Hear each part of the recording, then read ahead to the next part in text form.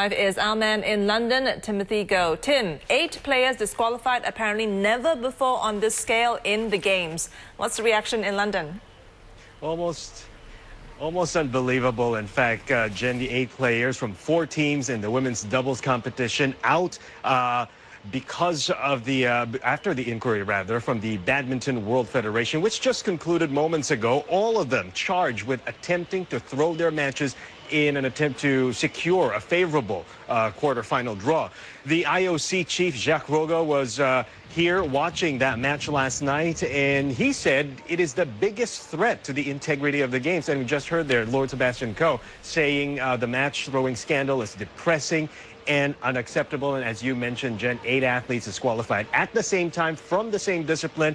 I don't think we've ever seen something like this, something this scandalous in the history of the modern Olympic Games. And we are also just getting word now that Indonesia is shocked by this decision and they may be appealing the verdict. Now, on to another potentially scandalous affair here in London is the Chinese swimmer Ye Shiwen, the IOC addressing the controversial issue, allegations rather, of her possibly doping, saying that this is crazy allegation and motivated by nothing but jealousy. The IOC spokesman Mark Adams says the Olympic athletes here push themselves to do their best to break records, and that is exactly what Ye Shiwen did.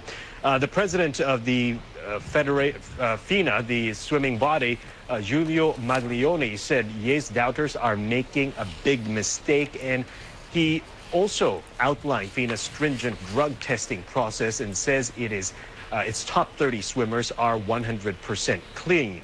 Now, here at the Olympics, the top 5 finishers also each go through strict and stringent drug testing, and Ye, as of today, as we know, is 100% clean.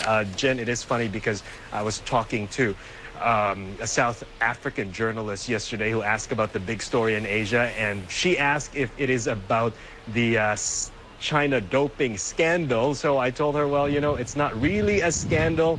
Those are just unsubstantiated allegations. For now, it is very tough, of course, for the swimmer. 16 years old, having to face all of this, but she still won her event yesterday, winning gold in that event. Now, we have some reaction back to the badminton thing from Shanghai, so Channel News Asia's Christine Lim with reactions now.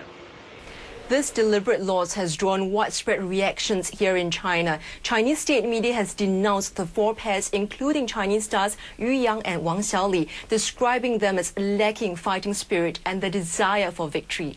And meanwhile, the Chinese Olympic Committee has also stepped in, saying it opposes any form of behavior that violates the sporting spirit and morality.